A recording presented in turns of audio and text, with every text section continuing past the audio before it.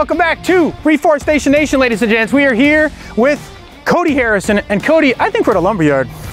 We are indeed. So this is one of Tree San Diego's lumberyards as part of our CAL FIRE Urban Wood Salvage Grant, where we try to divert end-of-life trees away from the landfill, firewood pile, and wood chipper and toward something better. Awesome. Let's, what are we gonna see today as we walk through these huge trunks? We're gonna see kind of the flow of how we process this material and what we do with it. With this project, we're trying to increase the proportion of end-of-life trees that are going to their highest and best use.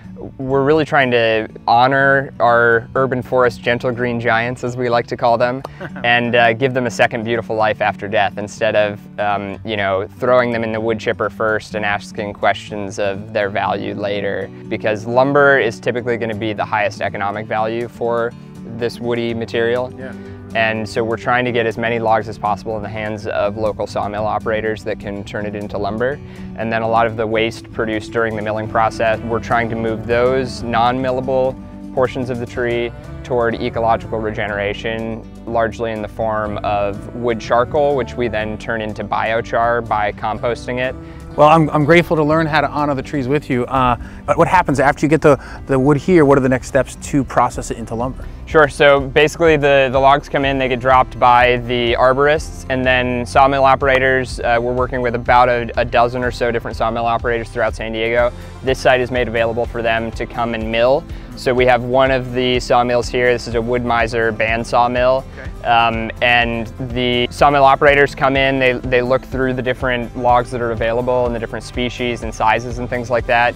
And we leave it up to them to decide how they want to mill it, what they want to turn it into. They process it and mill it into lumber, and then it's stacked to be dried. And one of the ways we're trying to help this industry is by increasing the kiln capacity to dry the lumber. That's one of the big bottlenecks that's preventing growth of the industry.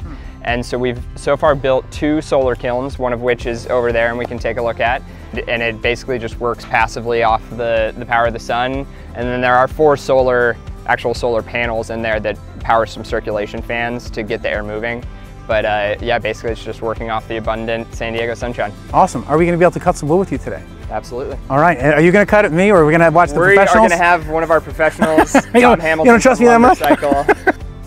Hey boys, welcome. Howdy. What's going on, Captain? Let's get some safety gear, number 1. Thank you, sir. Nice to meet you. How you doing? Hey, nice to meet you. Tom Hamilton. I'm with LumberCycle. We're a 501c3 nonprofit sawmill, and we work with our partners, Cody, Tree San Diego, and Tree Rejuvenation, and we run the sawmills that cut some of these beautiful large logs into lumber. The majority of the wood that we produce, we donate to other nonprofits, Boy Scouts, arts organizations. We just did a big shipment to some of the local high schools.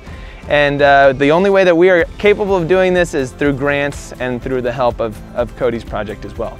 We're tree planters. I think we're more connected than we actually realize. Oh, absolutely. Right? We're here around all these trees that have been felled, but that's not necessarily bad.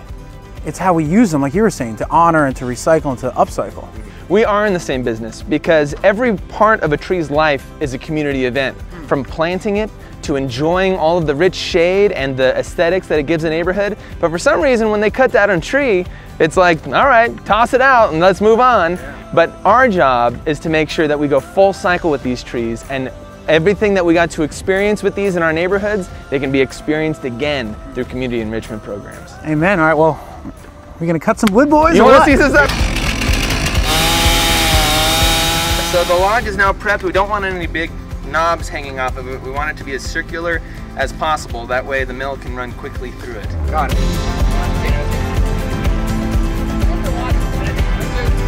All right. There we go.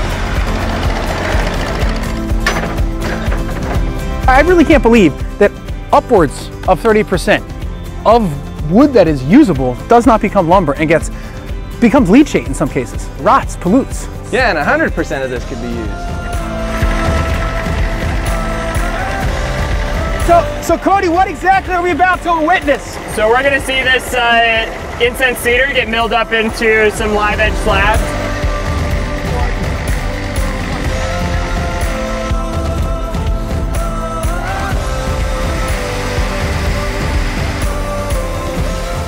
Alex, are you ready to do some milling? I can do it. You can do it. You're yeah.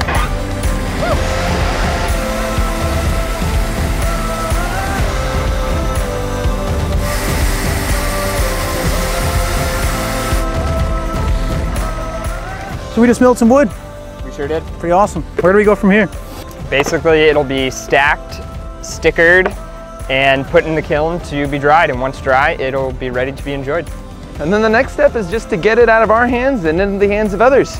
We want people to feel it, we want people to smell it, we want people to make wonderful things and inspire others with it. Well, thank you, gentlemen. Thanks, Alex. Great time. Thank you. Yeah. Ladies and gents, Reforestation Nation, subscribe to stay live. See you next time.